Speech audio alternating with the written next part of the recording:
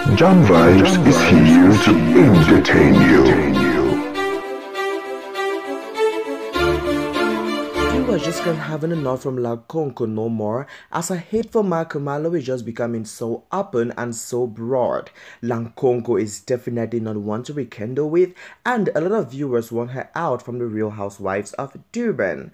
Laconco angers viewers after saying something really unthinkable on the TV.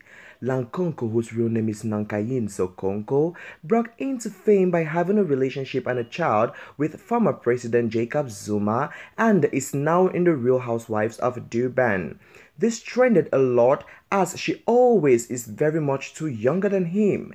She could actually be his grandchild or at least date one of his sons. She is believed to be 28 years of age this year, and this time around she came so hard on Makhumalo, and I'm about to give you some very detailed and shocking information about what Laconco actually did to Makhumalo, so make sure you watch this video right up to the end.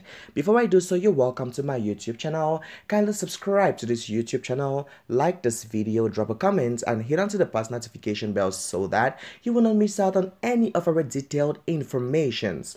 Former President Zuma, who is 52 years older than her, but that has something to do with her. Actually, she came up open in the air in the Real Housewives of Durban that this particular man actually ill-treated her and did not treat her in the best of ways. On the very first season of the show, she didn't like talking about him at all and will always dismiss whoever would ask her about him.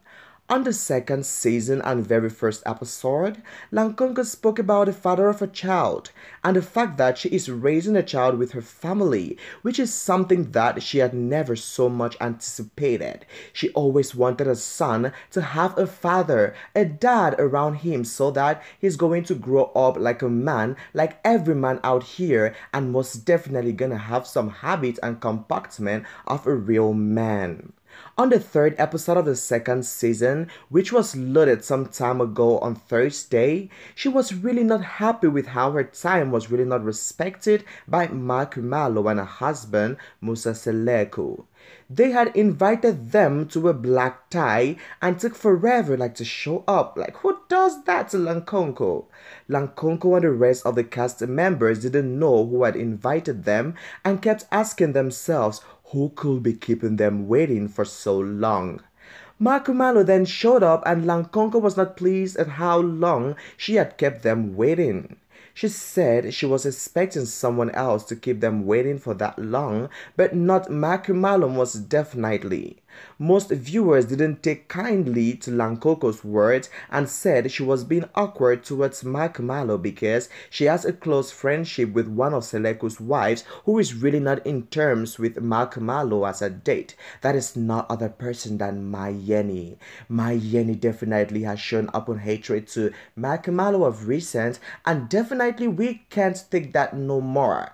A lot of people keep bashing Mayeni already, given to the fact that she was actually portraying a different image in the Thunder as a Tembo, and in Ngumbila Makozikazi the whole narrative came so different, and given to the fact that Makhumalo was the only person, the only wife of Seleku who was definitely chosen to represent the Seleku family in the Real Housewives of Durban as an initiative cast, then Laconco, best friend to Mayeni, definitely got pissed out as she wanted her best friend to be on the panel as well. Yes, I really feel so sad for Makhumalo because she's definitely been through a lot of research, and her husband definitely has been threatening to get a new wife with the same surname as her. It is even alleged that this new wife in question definitely could be her sister.